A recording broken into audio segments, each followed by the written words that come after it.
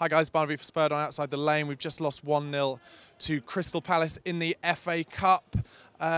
Just done the fan camp, spoken to a lot of fans. It's a bizarre feeling, which kind of jumps on the back of some of the conversations we've been having on the channel. I'm sure all you fans have been having in the pub recently as to, have we got too many games to have a chance of winning the league? And now we're out of the cup. A lot of fans came and spoke to us and said, you know, I'm not devastated about it. Some fans though, and I kind of agree with this, are slightly disappointed with the performance today. Second half especially, we started playing in a way that wasn't like us.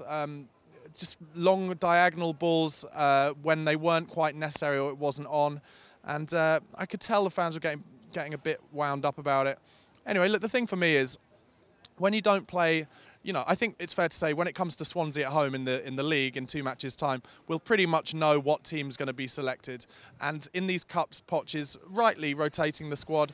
And, you know, first half against Fiorentina the other day, we played really well. And then second half, we didn't play quite so well. Same thing happened today. We hit the post 3 times in the first half. Dele Alli, the most unlucky man on the planet, surely.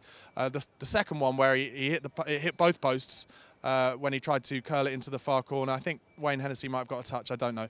But anyway, very unlucky first half. I think if one of those goals goes in, one of those shots goes in, it's a different game. Palace have to come at us, they can't sit so deep, and then chances arrive on the counter-attack. And I actually think if one of those had gone in, we probably would be in the quarterfinals of the Cup now, because we were set up with Josh Onomah and Harry Kane playing to be able to hit them on the break. But it just became a very scrappy game today, which really suited Crystal Palace, I think. They did play well. Defensively, they are a good team. When they came here in the league and we won 1-0, they played well that day and we just snuck it. I think we scored 65th minute through Heung-min Son. And sometimes in games like that, when you play kind of more of a squad team and they play their first team, especially in the Cup, they've got 5,000 or 7,000 fans here.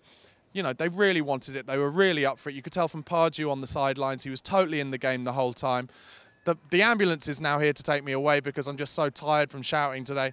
But look, more importantly, we can't complain as far as I'm concerned.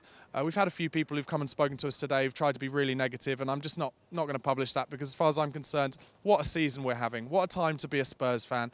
I'm not going to accept that anything bad is happening this season. We know that our first team and the 15 players, 16 players who tend to get rotated for most of the league games have had unbelievable seasons. We've got some players in our team at the moment, the likes of which I haven't seen at Spurs for a long time, especially in terms of, you know, how they've developed quickly. Obviously, we had Gareth Bale, we had Luka Modric, but now we've got Dele Alli, young English absolute talent. Harry Kane, young English absolute talent. So I'm not going to be negative about this. Palace deserved their win in a way. I think they wanted it a bit more.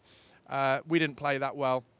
And now, you know, we'll get a week off next time in the quarterfinals. When the quarterfinals of the FA Cup happen, we'll get a week off, get to rest the players.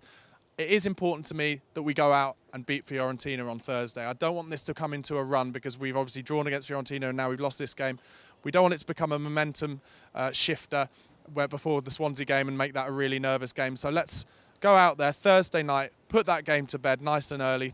Let's not forget Fiorentina are a good side, but I think we've got what it takes. We're a better team than we were last year when they beat us.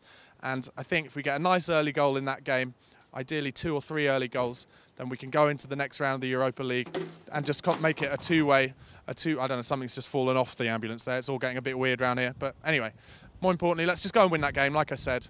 Then head on to the Swansea game, get 3 points in that and keep our league challenge going. Second in the league, everyone. No negativity. Come on. It's a great time to be a Spurs fan. Let me know what you thought of that match review in the comments section below. Don't forget to subscribe to the channel on YouTube and follow us on Twitter @SpurredOnTV. Come on, you Spurs.